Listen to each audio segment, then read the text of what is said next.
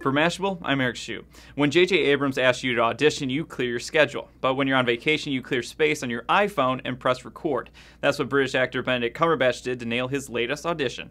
The New York Times reports last December, Abrams called up the Sherlock Holmes star, asking him to shoot an audition for a, quote, not-so-good guy in the Star Trek sequel. The catch, Abrams couldn't find anyone to go and film Cumberbatch. So when life gives you lemons, Cumberbatch and his friend whipped out an iPhone, tapped record, and let the drama play out in the kitchen. Cumberbatch says, "I was pretty strung out, so that went into the performance," and sent it to Mr. Abrams only to be told the director was also on vacation. The self-titled pros at Vimeo would likely turn their noses up at the idea, but a few days later Abrams had seen the recording and hired Cumberbatch on the spot.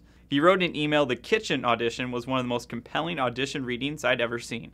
Cumberbatch will now join Chris Pine and the gang in the sequel to 2009's reinvention of the movie franchise. So who will Cumberbatch be playing? That's apparently sworn to secrecy, but several blogs like Trek Movies say he's rumored to play the Trek nemesis Khan. For Mashable, I'm Eric Shue.